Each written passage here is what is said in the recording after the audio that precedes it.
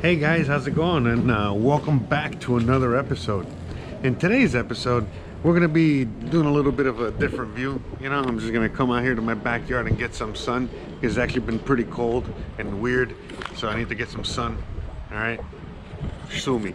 But anyways, so one of the things that we're gonna be talking about today, actually the only thing we're gonna be talking about today, is the virus. If you guys don't know what the hell I'm talking about, and I mean, I don't know what to tell you, but you know what I mean. The virus, you know, like that freaking virus, you know, right now that's, you know, hitting China and hitting the world and hitting all of us. And it's, you know, kind of weird, you know, to be having that virus, right? Because, you know, everywhere you look, it's news, it's everywhere. So, you know, basically, by the way, look at this thing that they just built back here, huh? Crazy, huh? Like a couple months. They started in December, it's already February, 2 months. This thing was nothing there. They leveled it and then they built. Anyways, all right, let's get back to the subject. So, you know, basically, how do I open this? There we go. So basically, you know, the whole virus thing is, you know, like on everyone's mind and everyone's topic, you know, the whole thing. By the way, I'm giving this video a few minutes, a few seconds before I can really get going, you know, to, you know, not trigger the algorithm too much. If you feel me, you know what I'm saying? Anyways, hope you're liking the background music behind me. So, okay, so let's get to it. So basically, you know, about the coronavirus, guys, let's talk about that for a little while. So basically, yeah, what's going on with that? Well, look, in my humble opinion, listen, guys, not many people have died from that thing. Let's look at the real numbers. All right, if we're really going to look at it, you know, more people die from the flu, from, you know, just other diseases, other things, so many other things on a daily basis than they do from this. Then people have died from the totality of this virus. We also got to remember that 99% of all deaths have happened in China. The numbers are going to look hyperinflated when you compare them to just regular numbers, but you got to remember there's 2 billion people there. 2 billion people in China. All right, and since there's 2 billion people in China, you know, whatever, a few thousand people is not really that much when you compare it to that. Number two, China's like really dirty and messy, and there's so many things about China that I've talked about many times before, but basically, you know, they don't have personal hygiene like they do in the rest of the world. They really don't, you know, care too much for themselves. There's a lot of pollution, there's a lot of things. Listen, you know, China's great. All the Chinese people out there are awesome, but you already know what's up. If you're Chinese, you know what's up. I got tons of Chinese friends. Again, you know, there's plenty of China videos out there on YouTube that you can find of people in China, all right, making videos about how it's this exact same subject. So if you know anything about, and if you know anything about just basic hygiene, you know that if you don't shower, if you don't take care of yourself, if you don't wash your hands, and so many other factors, you know, when you just pile them on top of each other, you know, yeah, that's a recipe for disaster, you know, where you could definitely, you know, not just get sick, but possibly die, you know, because you get so sick, all right, for reals, all right, literally. If you want to go down to like history, you know, something that you guys might remember, something like, you know, during the Dark Ages, right, during the times of the bubonic plague in Europe, you know, basically, all those people died because, you know, again, the conditions, you know, the sanitary conditions were beyond horrid, you know, something like what China is today. In fact, let's look to another present day example of this. Not India, because again, you would think India, right? But India's actually pretty clean, as dirty as they look, right? They're actually pretty clean, but no, we're gonna move to San Francisco, California, where lots of people from India, that's why I was trying to make a segue, but lots of people from India basically, you know, go there, you know, to not just work, but they also go there in order to vacation and all that stuff, and then they're walking down the streets of San Francisco downtown, like I'm sure a lot of you guys are already aware, you know, it's you know, let me put it lightly, but I'm going to put it lightly by saying the sanitary conditions are so bad that literally that same bubonic plague, right, has come back to life, and has definitely, you know, is doing its thing out there. So yeah, like I was saying, yeah, so there's like even apps in which you can literally find all the poop and all the you know, needles that are laid about all throughout San Francisco. But anyways, I digress.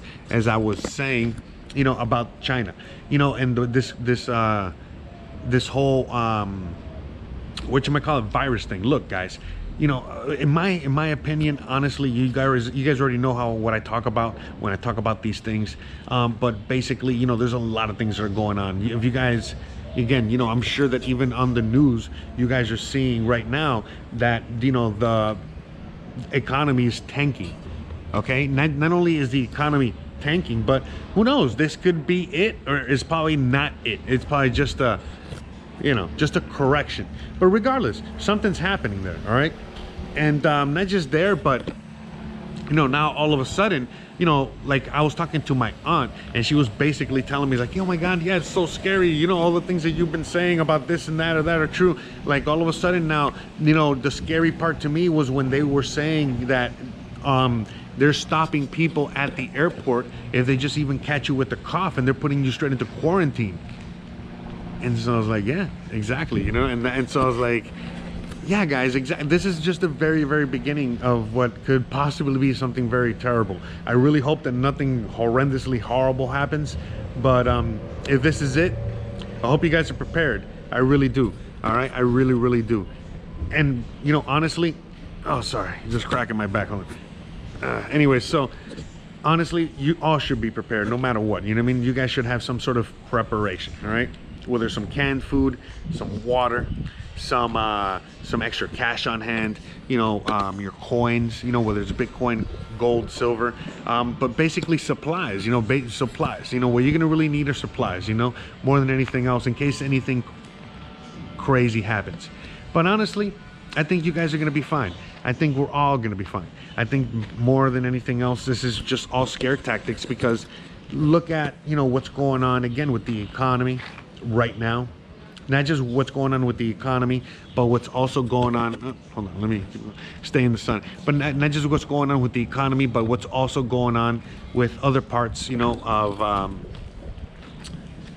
you know, the things in the world right now. Look, you know, another thing that you can also look at is the fact that why is, you know, a place like China, a place like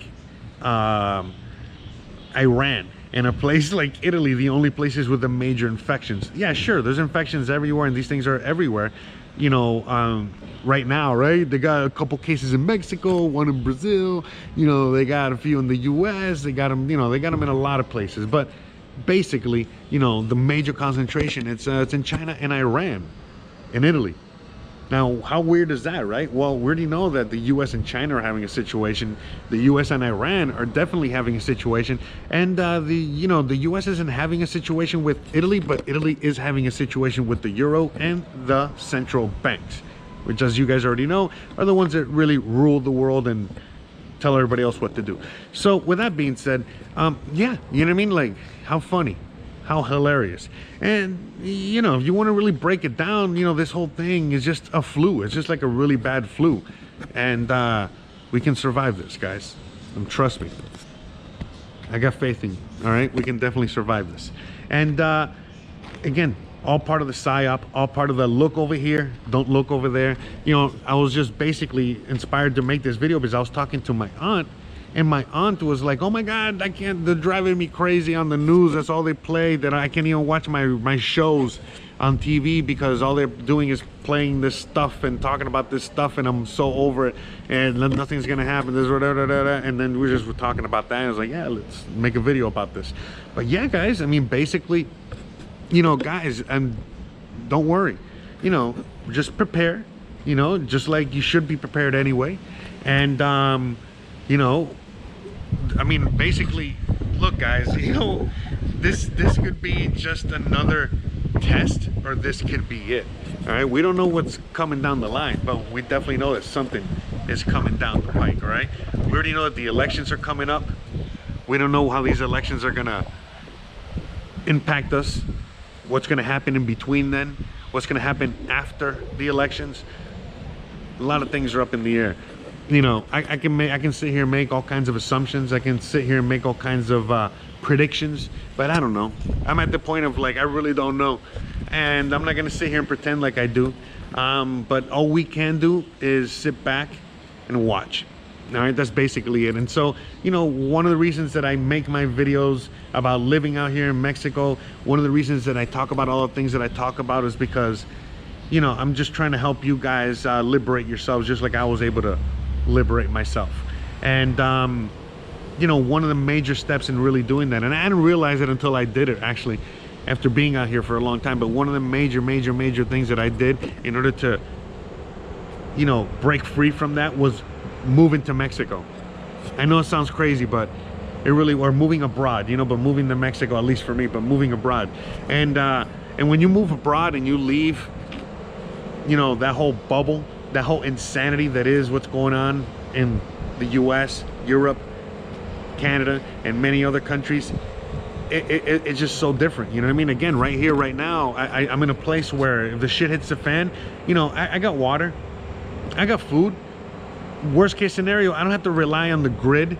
You know, I got a local community that, you know, has a local, you know, farmers market that functions whether Walmart is here or not.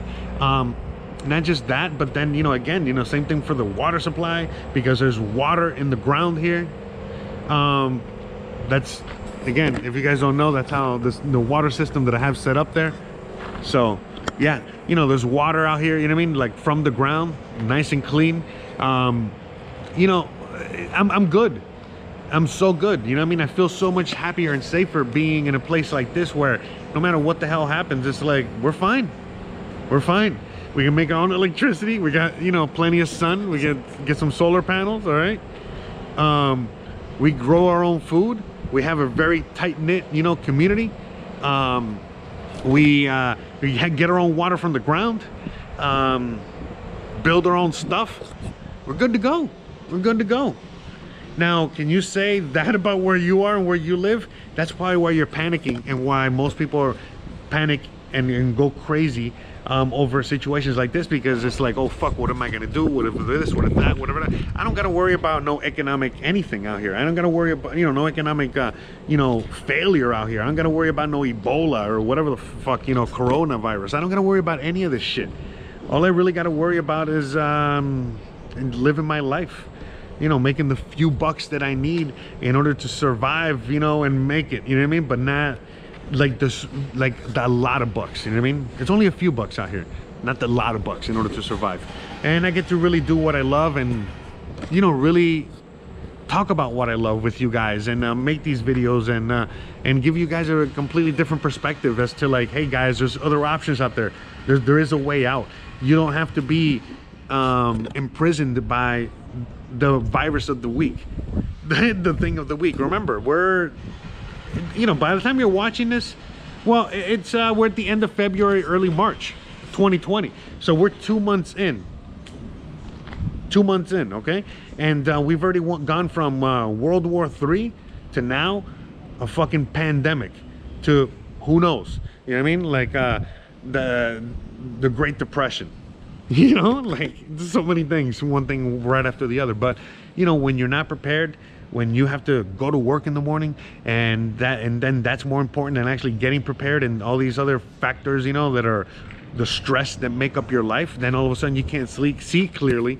And when everything that they feed you is that propaganda of the virus is coming, yeah, or whatever, yeah, you know what I mean, that's how they control you, and that's unfortunate.